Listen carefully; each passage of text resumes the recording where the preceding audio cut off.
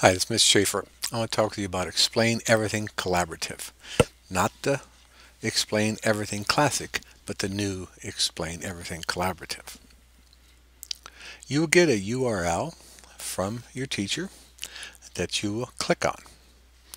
That will take you to a page like this that asks you to sign in with Google. You'll also see the text that says, by using this code, you are joining a group account sponsored by me, Carl Schaefer.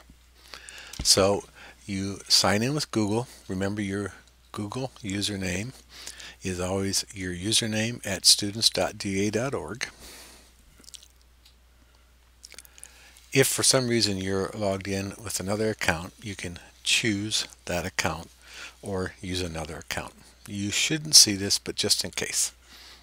Once you get there, you want to go through the various settings under General, Editing, Export, and Recording, and change anything that you need to be medium size or medium quality for videos and recordings.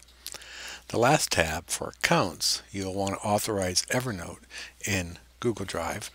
That way you can share right into those two applications.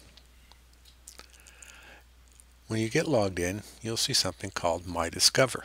That is where all of your particular projects will stay.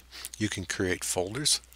You'll also find a tutorial folder which has some really great tutorials in it to help you learn how to use this. One of the best features about the Explain Everything Collaborative is the ability for you to work together on a project. You can press Learn More to get help, or you'll find a video in the tutorials that will also show you how to collaborate. Again, there are many, many great tutorials. Make something awesome. Thank you.